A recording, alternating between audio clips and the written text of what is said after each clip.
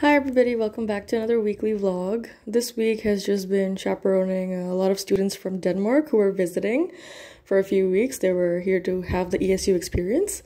So here's me at a museum, and then here's me at my internship. I love spending time with the kids, so this is my favorite, and he does this every time I drink coffee. So yeah, he's just a cutie. And then I just had work throughout the week. And then I didn't really go to any campus events because it was kind of a busy week. And here's me showing you how dark it is when I leave my house for work. And I'm like so scared. It's like a ghost town, literally. And then this is what it looks like when my internship ends. And then I go to my graduate assistantship job at the university.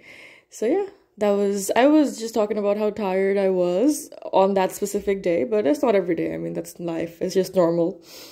And then one of the days at work, I had a really tough time dealing with things, so I was just like I should show this because this is normal.